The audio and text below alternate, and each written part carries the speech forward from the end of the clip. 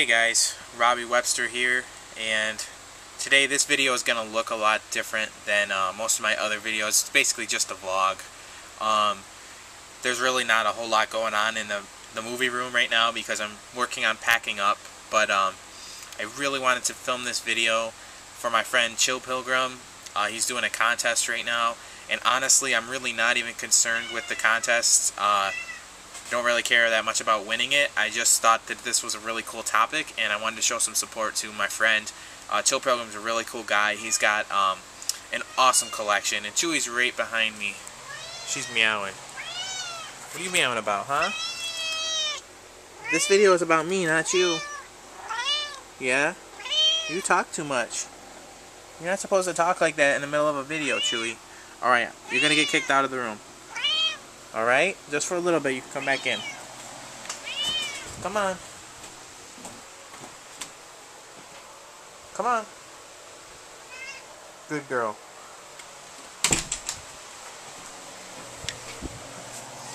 Alright guys. Sorry about that. But yeah, so this video is going to be about the history of my movie collecting.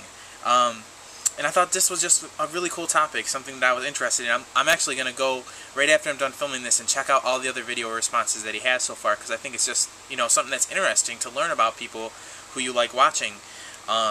So let me just get started, and I'll try to think of everything about my collection that I can right off the top of my head, because this is just going to be a vlog. Yeah, so I started, well, let's just go back all the way. When I was a kid, my family was we were kind of low income, so we didn't have a VCR until probably about 1993 or 1994, I want to say, probably 93. And so I used to remember on the weekends when my family would rent a movie, we would go to the video store and we would rent like a VHS or two, but then we'd also have to rent the VCR itself because we just didn't own one. I remember several times renting the VCR, and then I remember again one time when our first VCR broke. We had someone give us a used VCR and it broke, and then I remember renting one again at that time. And then finally we got a nice new one, which lasted for a long time. Actually, I think my dad still has it. I think he still uses it. But yeah, so the first VHS that I remember we owned were well, the ones that I always watched over and over again were E.T. and Stand By Me, and what else? There was like a couple other ones, but those ones mainly we just watched over and over again, especially E.T. I swear I killed that VHS. I must have ruined it. I watched it so many times.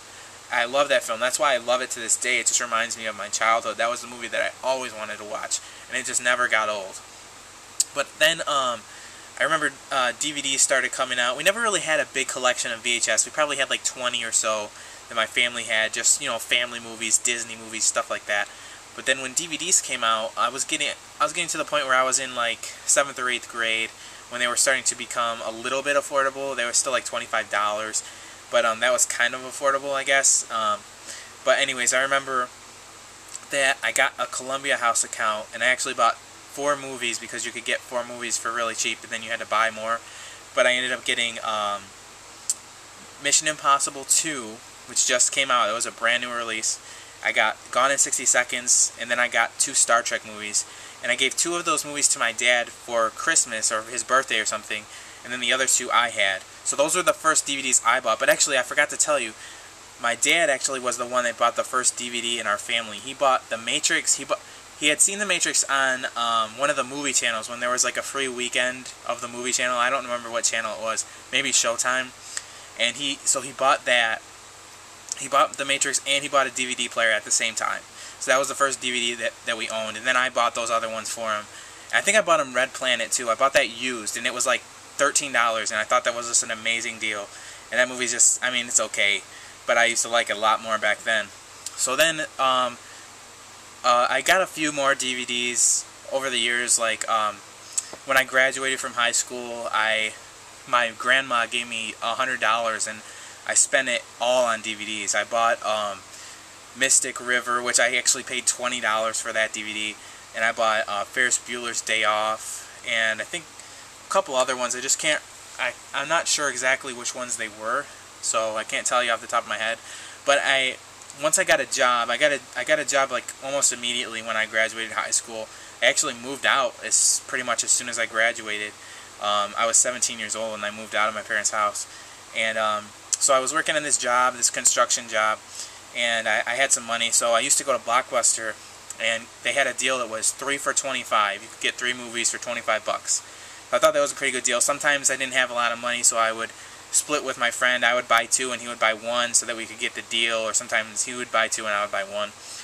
So I built that collection up to about a little less than 300 movies, and I was pretty proud of that collection. I wish I took some pictures of it just so I could remember what I had, but I ended up deciding that there was a bunch of factors that factored into me leaving that job, but I decided to leave that job, and one of the main things was I wanted to go on a missions trip, and that's a story for another day.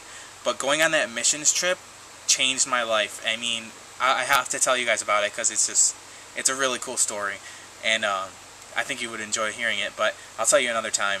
But anyways, so I was in between jobs, and I was worried that I wasn't going to be able to have enough money, so I just went on eBay and then listed all my movies on there, and I sold them all. So I had no collection. I was like, okay, I guess I'm just not going to collect anymore. And it turned out like a week or 2 after that, I got a new job, the job that I have now, and I've been there for 6 years now, over 6 years. So I really didn't need to sell my collection. So I was still like, you know, I'm just not gonna buy movies because what's the point? I don't have a collection anymore. Well, that Christmas, which was a few months after I got my job, it was like actually 4 or 5 months after. My whole family, it seemed like, they all bought me movies. I remember some of them were really stupid. Like I got the Fantastic Four, the Rise of the Silver Surfer, and like some stuff like that. But I also got some good ones. My parents bought me The Burbs, which is a movie I love with Tom Hanks, and what else? A couple other ones. Oh, Big. My mom got me Big. So I got those, and then I was like, okay, maybe I'll start collecting again because I had about a dozen. And it took me about a year, and I had built it up to about a couple hundred. And then you guys can see back at the time when I started this channel, I actually had about 300 again, and at that point I was in the mindset that I was only going to keep 300 movies because that's exactly what fit on the shelf I had, and then if I had any extra, I would just sell the ones that I liked the least and buy new ones. Like I would buy new ones to replace them of better movies. But then I came across like YouTube collectors and stuff, and it really just piques my interest in collecting. So I bought some movies that I probably normally wouldn't have bought just to watch them so that I could make videos because I wanted to start a YouTube channel. I saw some other YouTubers and I thought, man, this is really cool. So that's kind of what sparked my collection to grow quite significantly. It's actually grown to about 1,800 to 2,000 movies, and that's crazy because I've had my account for about 3 years. So my collection has probably quadrupled in size since I started. Actually, more than that. It's multiplied by like 6. Yeah, it's multiplied by 6. So that's crazy, and it's all because of YouTube, basically. I started collecting Blu-rays right shortly, about maybe 3 or 4 months after I started the channel.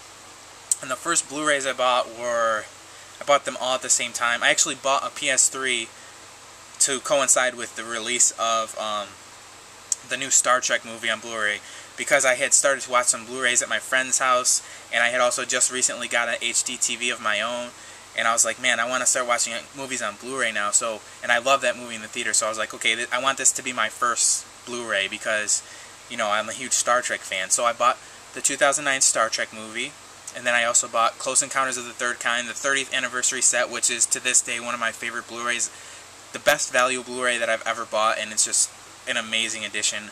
And then I also bought Donnie Darko, which is another science fiction film that I like. I just bought that one because it was really cheap, and I was actually surprised at how cheap it was at the time. So yeah, so now I have probably like 400 Blu-rays and like, I don't know, maybe 1,400 DVDs, something like that.